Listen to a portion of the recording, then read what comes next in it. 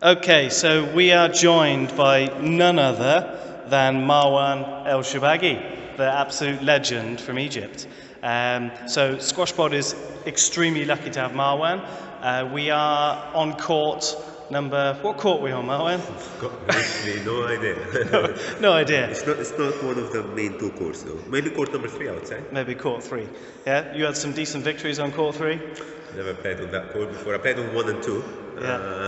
Actually, I played the Welsh Junior Open on the 17. Yeah. I remember that one, and I played it on the 19. I think on the 17, I won the under 17, and then I came second in the under 19. Yeah. So I played the Welsh Junior Open a couple of times, and then this is my first season to play for the PSL team as well here, which is just perfect for me. It's not far from Bristol where I'm based. Yeah. And I mean, Cardiff is a nice city. I mean, the supporters. I mean, the support we've had all season is fantastic. And I think it's. I would love to. I would definitely be playing for the team next season. Oh, that's absolutely brilliant. Because obviously, just narrowly missing out on promotion, we need players like you playing more often. So obviously, you know, your highest world ranking is number 3, right? And you're known as the Jackal. Yeah. So why the Jackal? Well, to be honest, I don't know why they've chosen that name for me. But yeah, I mean, some people think it describes me the best, some people don't. You're think so. You're a hunter on court. I don't know, maybe. I don't know. I don't really know. I mean, they call me the Jackal. I mean, if it suits me, it suits me. If it doesn't. I don't really think it suits me the best, I would say. But yeah, I mean, I enjoy. I mean, people enjoy it, and I enjoy it. I mean. So for the listeners who are listening, obviously our podcast is designed for people in Wales. So we have a lot of people who maybe aren't familiar with yourself, but you're Egyptian, right? And Egypt is so dominant in the world of squash at the moment.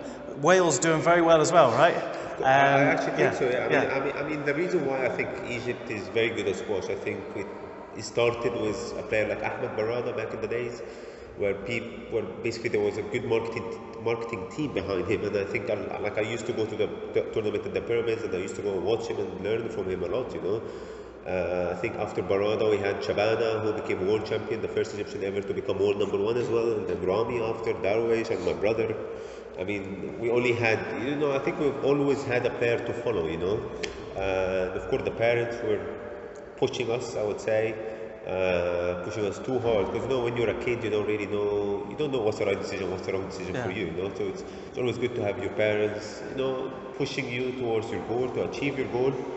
But I think, to be honest, the squash in Wales is doing amazing. I mean, it's doing better than I would say 10 years ago. I mean, now you've got players like Joel Makin, who's inside the top 20, and you've got Tesney Evans, she's inside the top 10. So, I mean, the squash in Wales is getting better and bigger. And very exciting for us. It's very exciting, you know. I mean, Joel is really young, Tesney's still young. Peter Plead, of course, is still there. He's based with me in Bristol, and he's playing amazing squash. And, you know, Emir as well, Tesney's brother. I mean, squash in Wales is getting, for me, I think I see it better. I mean, I think Dave Evans, of course, as a head coach, of course, he must be doing a great job with them. Yeah, that's absolutely brilliant.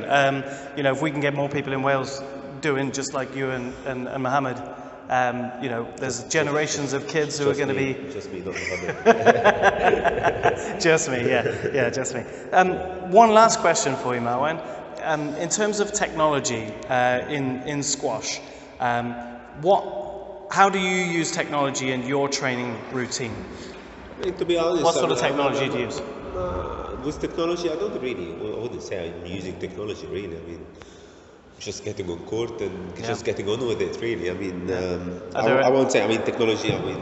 Do you track data? The only thing I would do, probably watch my matches and learn from the mistake I've done and see my weakness area and try to improve them. Just getting inside the court, and I mean, if you go inside the court and you just train with without any targets, you know, then I think it's just useless, you know. Like there have to be an aim to improve, or something to improve, you know. You have to improve your game, you know. If you keep doing the same thing, you'll never improve as a player, you know. You have to see where your weakness part is, and you have to work on it, you know. You have to kind of get out of your comfort zone a little bit. I mean, you have to find your comfort zone and get out of it, make it harder for yourself, you know. If it's always nice and easy, then you'll never get better, you know, in a way. So it's just, I would say, always like train clever, more like train clever, don't just train hard for no reason. Exactly.